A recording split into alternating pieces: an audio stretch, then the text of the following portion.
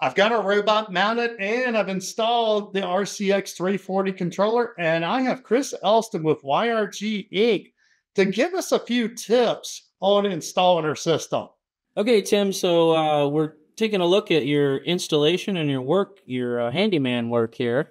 So this is our RCX controller. What's really nice about our controller is it's a universal controller, so each of the axes can be customized. And in this case, for a 500 XGL, we have different amperages here on the side. So we can see we've removed the side cover here, which protects the absolute batteries for each of the axes. So down in here, you can see that's how we back up the position when the power is off and the robot remembers its position. Those are those batteries there. They normally last about 1 to 2 years, depending, you know, how often the power is off. And we can see that this robot is set up for 20 amps, 10 amps, 5 amps, and 10 amps.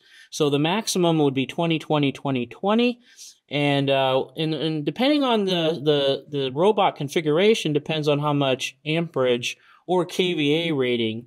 And what that does is that plays into our electrical design. So you've already selected the circuit breaker and fuse sizing for this particular nameplate here shows us at 6.5 amps being the maximum. There is a kVA rating on that for this particular robot, which then also plays into heat. And I noticed that you have a little bit of tightness here, I think, Tim? I do. So if you look up here, this is not meet YRG's requirement for spacing. And if you look in their installation manual, they will have it here. Now, this is a demo trainer that we are using in our training center. So it doesn't run as often as most applications. And also we are in a very nice air-conditioned environment here. Yeah, and that's one of the nice things is Yamaha does have a built-in fan that's powered, and they flow air through the controller to keep it nice and cool, even when we have a tight situation like this. So I think you're going to be just fine for this particular application. But if we are running 100% duty cycle, we want to give it the best airflow possible on there. So other features of the controller is we have a dual safety channel, so an A and a B channel, so you can do category 3 or category 4 safety wiring.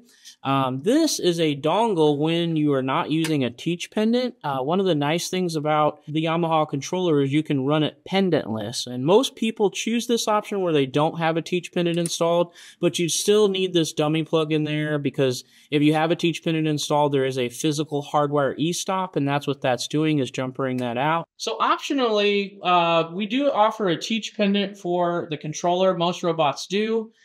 This teach pendant plugs into that port that we had earlier, and as you can see, it does have a physical twist to release e-stop.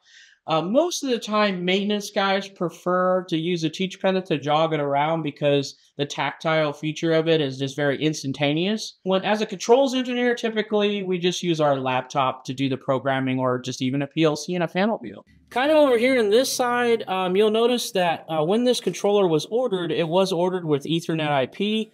Of course, there's other options like Profinet and CC-Link IE and also EtherCAT IO. Okay, and so this is our Ethernet IP card. You'll probably notice that it has 2 ports, which means that it does support DLR. And DLR is the device level ring topology, for setting that up. And then this is the programming port here, and you'll notice that it does have a COM port, a traditional COM port, which comes in handy if you're trying to do some serial things. Maybe you have a serial camera or a printer or a barcode reader that's still old school RS-232. You could actually interface this way, or you can program to the 232 port. This is our Ethernet cable, and the USB port is primarily used for firmware updates only. And then the 3 other spots here allow us to add additional cards, such as conveyor tracking cards, maybe an electric gripper card can go in here, or maybe even a physical digital I/O card here as well. Now, why did I need 2 Ethernet cables? So we have 2 different IP addresses here. One here is for programming or configuration of it, and then this other one here is dedicated for the PLC field bus connection right there. And since we have the DLR, we could have plugged this one into here, But in our case, we have some really cool diagnostic features that we're going to be doing videos on our Ethernet switch. All right, what else is in there? No, that's pretty much it, Tim. I think you got it all wrapped up, and you're ready to have some fun with this robot. I think we're ready to power this up, and let's go ahead and connect to it. And we created this playlist right here to help you out with that.